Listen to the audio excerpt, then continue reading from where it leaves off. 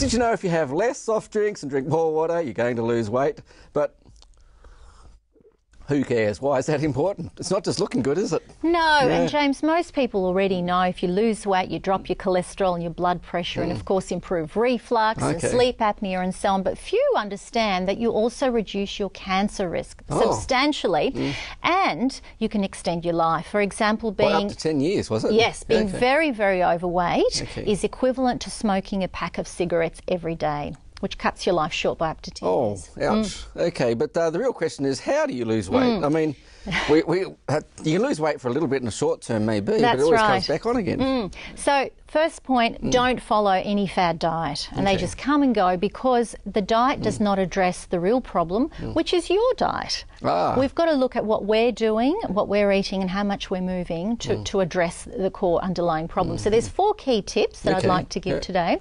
1, set a realistic and achievable goal. So you can have an overarching goal to say lose 20 kilos, but break it down into smaller steps to do with eating and physical activity on a weekly basis. And that's more achievable, more realistic and sets you up to succeed rather than to feel like a failure if you don't achieve things. So I've set my goal, but what do I need to do?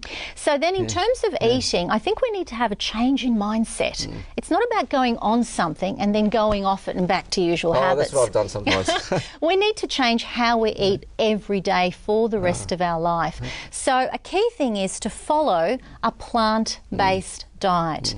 Become as much of a vegetarian or even a vegan as you can stand. In other words, eat lots of vegetables, eat lots of legumes and include some whole grains and some nuts. So replace fast foods with plants. That's right, because the data shows the more plants you add into your diet, the slimmer your waistline, the lower your BMI, and that's from big studies around the world. I've been munching lots of nuts over summer and I've felt less hungry. Does that help? They do. They blunt your appetite and even all the calories in nuts are not absorbed. And the third point, James, I'd like to make is to monitor yourself. There is power. You brought a food diary along. Yes, in being aware of what you're doing. So, for example, that's a food diary that we give to clients within my clinic. Oh, does it come from your website? Yep, you can download a free copy. Yep. Okay, it's just a template, and by recording everything you eat and drink on a regular basis makes you much more aware of what you're doing. You can see it across the week, you can see it over the day, you can see all those little bits. I thought it was a bit scary. It goes breakfast, then snacks, lunch, then snacks. It records everything. And it changes how you eat. People always tell me as soon as I start recording well, I just choose not to eat certain foods or to eat others more because I have to report. New electronic devices? So if you're a techo, if you love these gadgets, if you've got a smartphone, there are gadgets there like Easy Diet Diary or MyFitnessPal, and you can record what you eat and how much you move there. Do those stepometers work? They do. So you can buy a simple pedometer that counts your steps to keep, again, aware of what you're doing in terms of movement, or even wear what I'm wearing here is called an accelerometer. I thought it was a new bracelet that matches your outfit. It does look a bit like that. It measures how much I move. It also measures my sleep pattern because I'm also interested in getting enough sleep. So being aware of how much you're moving, what you're eating is powerful. And fourthly, go and see a health professional, such as an accredited practicing dietitian, because you're going to learn lots of new stuff. Now, we all think we're experts because we all eat, but there's always something new you can learn from the latest research. Well, if it's a chronic condition, you do need professional help, don't you? And you need the accountability, and that's how it helps mainly. You're reporting into someone regularly, you've got that accountability, and that is pivotal in making sure you're successful over time. And if you have a little lapse, well, Rome wasn't built in a day, was it? Make sure it doesn't become a major relapse.